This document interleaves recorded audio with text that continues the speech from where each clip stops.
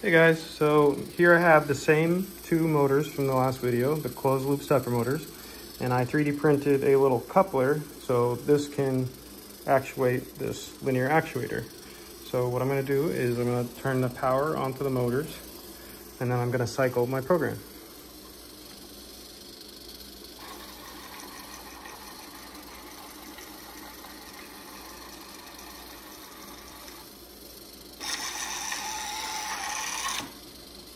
So if you notice, this motor stopped before this one. So I did some tests after the last video, and this motor, which I called motor B, is actually faster than this motor. So even though they're giving fed the same exact signals, I have the step and direction pins hooked up to the same pins on each motor.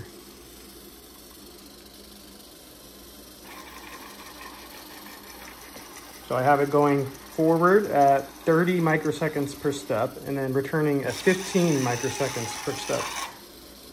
So yeah, this motor is faster. If you want the code and the links to these, please comment Proto below and I'll send you the links. And I hope you found this video helpful. If you like it, give me a like, give me a follow. See you guys later.